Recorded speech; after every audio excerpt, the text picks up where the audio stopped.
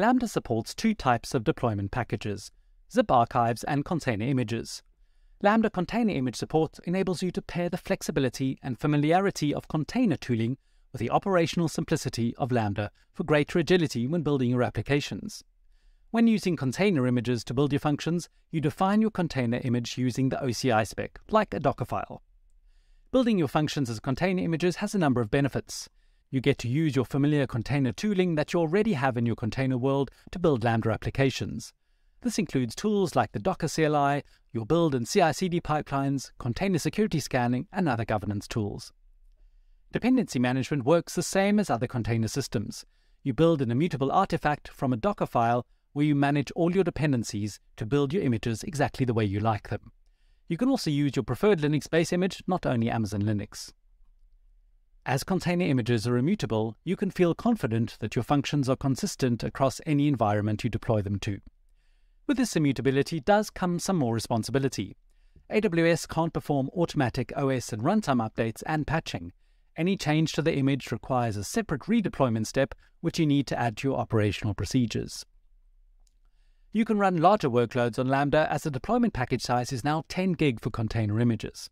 We optimize and cache the loading of the images to reduce cold starts.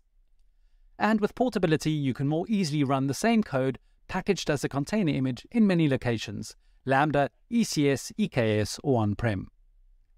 You build your images and push them up to Amazon Elastic Container Registry, ECR, which is a fully managed container registry. Lambda provides a variety of curated base images for each runtime, which includes the code to make it work with Lambda. This is what a basic Docker file looks like. It's using an AWS-provided Node.js base image, copying your function code, installing dependencies, and setting the handler method. So, seeing the workflow in action. I have the same Docker file I showed before with a simple Hello World Lambda function.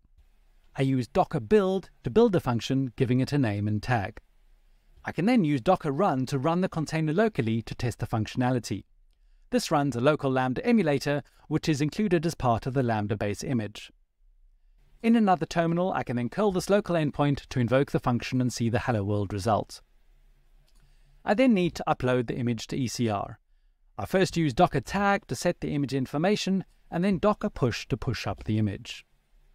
I could now head to the Lambda console and create the function from the ECR image, but I can also use the AWS CLI in my terminal to create the Lambda function, specifying the package type as image and point it to my ECR image.